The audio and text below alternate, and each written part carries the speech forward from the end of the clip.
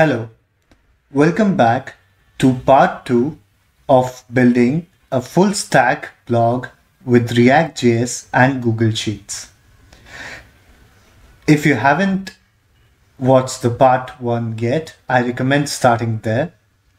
If you have, then let's start where we left off. So we created a text input for the blog title. Let's go back to our documentation and grab this one, right? Label, description, and placeholder. And just paste them here. Now notice that this is for the text input field and we are just using text input, so we'll replace that and import. So it comes here as an import. So now let's change the label. We'll call it blog title. For the description, let's just say cool title. And for the placeholder, we'll say my first blog. Let's hit save and let's check it out. As you can see, our input box now has a title, a subtitle, and some placeholder. So next thing, we'll create an input box for the description. Okay. So this is the list that we are going after, if you recall from the previous video. So let's just quickly get all these input fields going.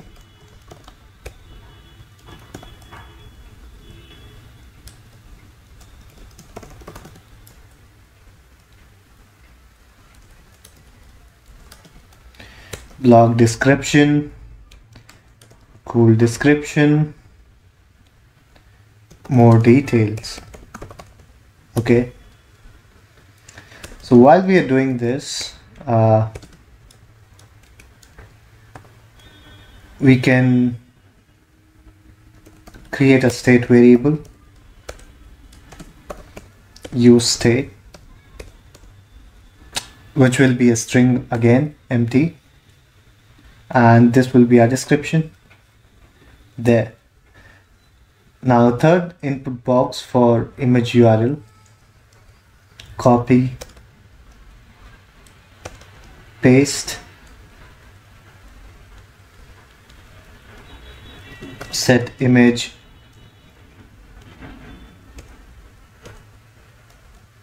URL, image URL, and a third state variable for image URL.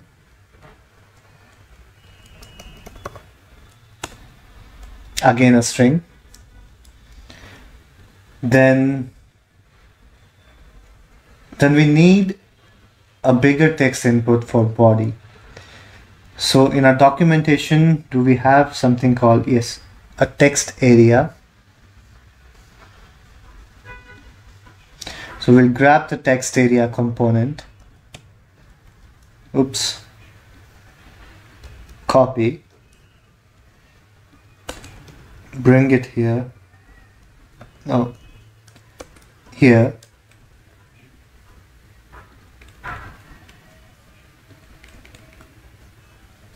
Import it, right? It should look like this. Then we'll set the body and body. And now we need to create the state for body. Set body, right? And there we have our text area. Let's also give it a label.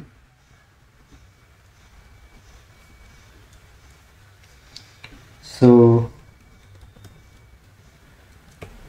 we import label like this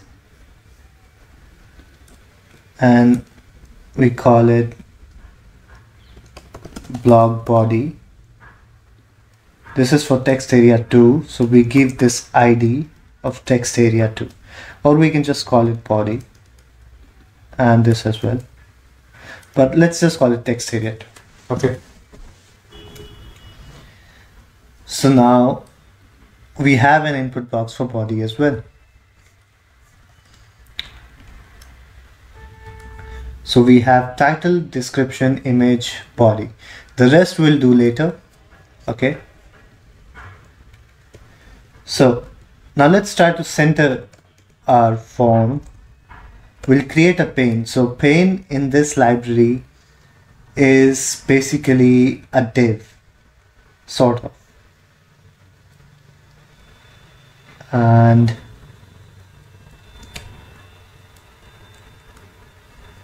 let's import pane. It should look like this. Save.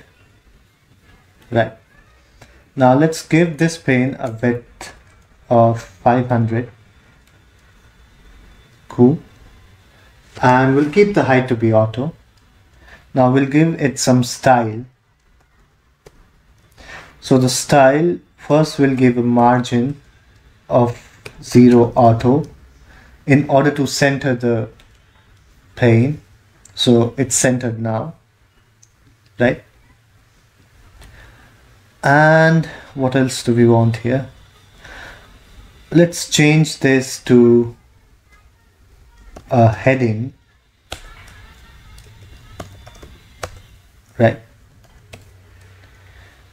And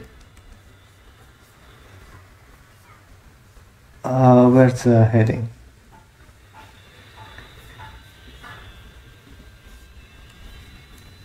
Heading has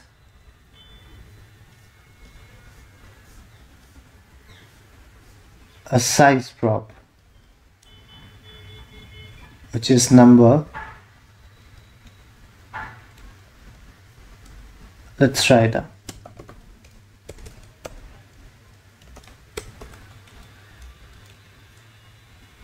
Right, so now it's a bit big. Cool. So we have a heading, we have a form. So this is basically our create form, right? Now what we want is a button at the bottom. So button is also imported from Evergreen like this.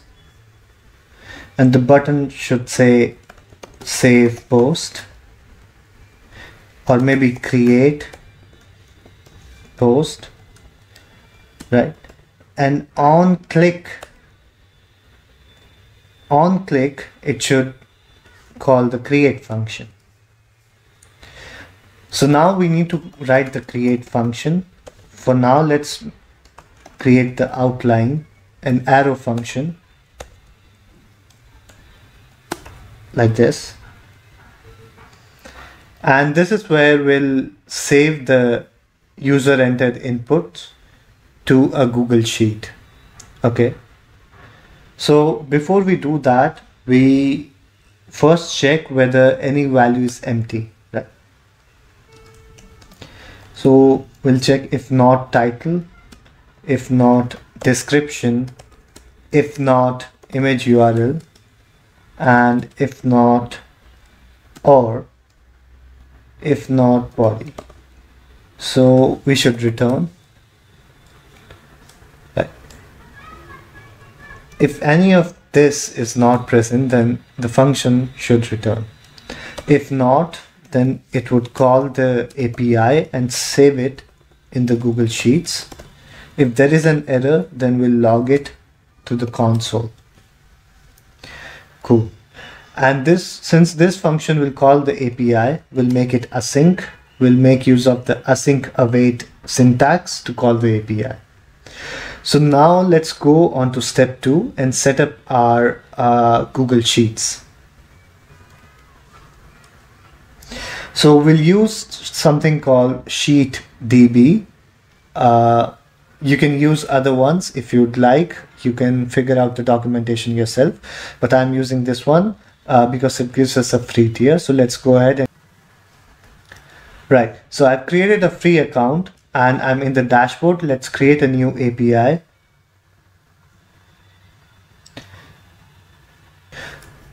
So it's asking for a Google spreadsheet, but we'll just create a new one. We'll call it my blog and hit create. And for the column names, we'll just give one title, 2 description, 3 image URL, 4 body. Okay, so for starters, let's just keep these 4. So there's our endpoint, and that's probably our key. If you are watching this video, don't bother to copy my API keys because I'll delete everything after I'm done with the video.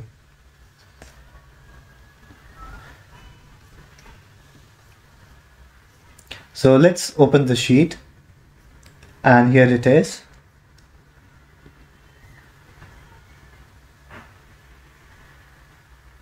And you get a bunch of settings and functions here. You can check it out on your own time. Okay, so we'll just go ahead, and I haven't ever used this. So we'll just quickly go and take a look at the docs. Let's try to do it with just the API endpoints instead of using a library. So the read endpoint is get API v1 API ID, and then a bunch of things. And we are interested in the create one for now. So the create one is API v1, same, and it should be a post request. Should contain a data attribute. It should be an array of rows. The keys inside the object should be column names, and the values will be filled in the spreadsheet. You can use increment value. SheetDB will look for the biggest number in the given column and increment by 1. Okay. So we can create a timestamp. You can use date time,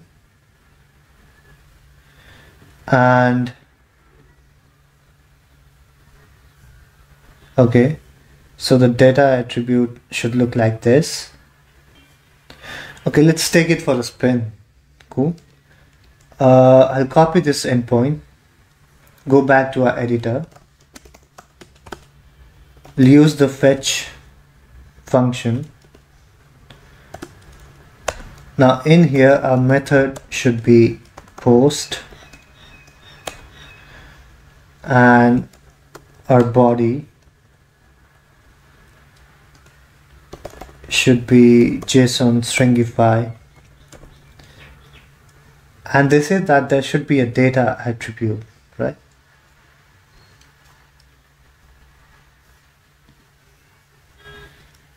Okay, so something like this. Yeah, we could just copy this entire fetch.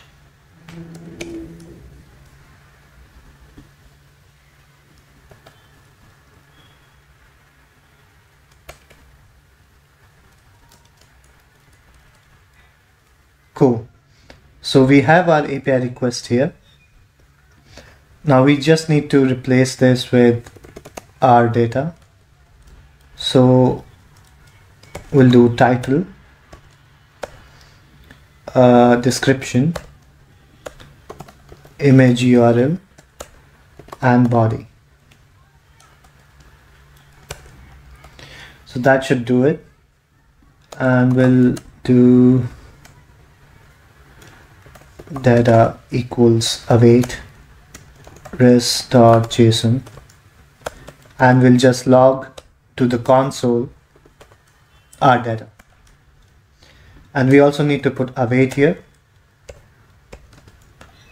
Let's hit save and let's try it out. So first blog,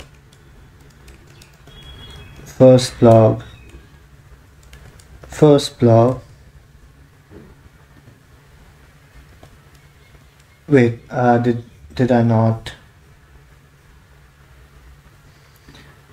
Image URL, so description is blog description. Okay, so this should be image URL, blog image, and placeholder can be, we'll just leave it blank, right? Blog body, cool. So let's try and find an image for our blog. Where should we go?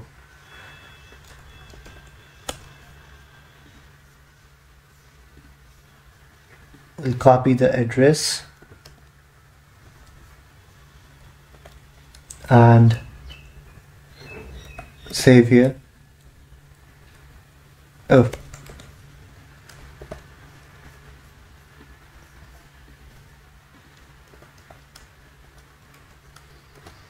cool. And let's keep our fingers crossed. Probably it won't work.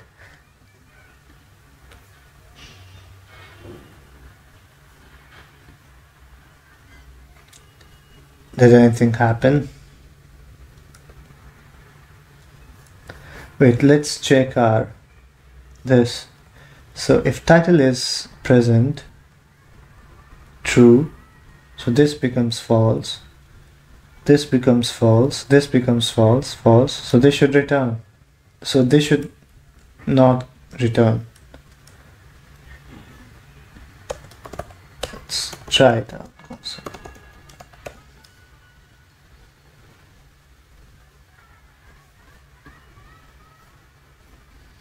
Okay, I guess this is not reaching there. Let's, for a moment, let's comment it out.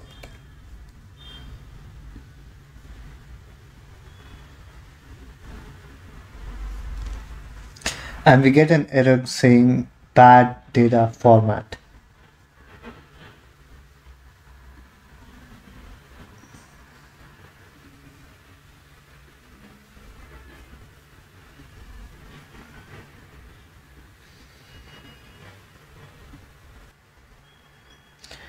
Okay, so seems like we need to have an ID. Probably that's the error.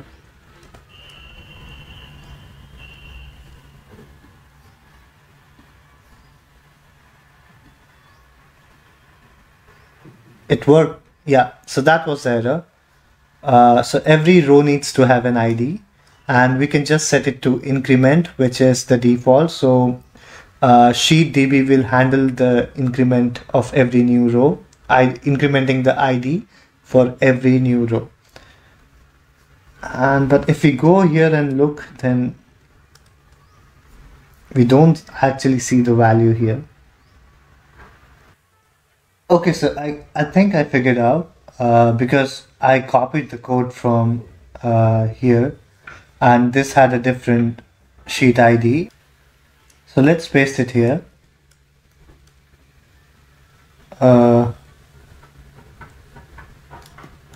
Like that. And now let's give it a try again.